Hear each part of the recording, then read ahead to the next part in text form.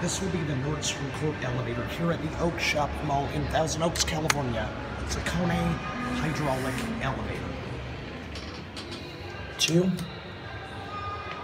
This is a Montgomery from 1993, not a Kone.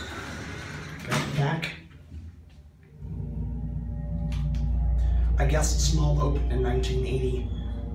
We'll find out how there's a Macy's men's elevator. I don't know how old that one is. I don't think this place is 70s. Here we are on 2. Find out.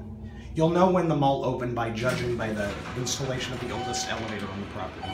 Not this. This is 90s, 1893 Montgomery. Here's a cab view. Pretty nice. Probably had Innovation Universal. It's got Innovation Bruiser / Security now. It's not too much of a difference. Actually, that COP could be original. Look closer. It could be.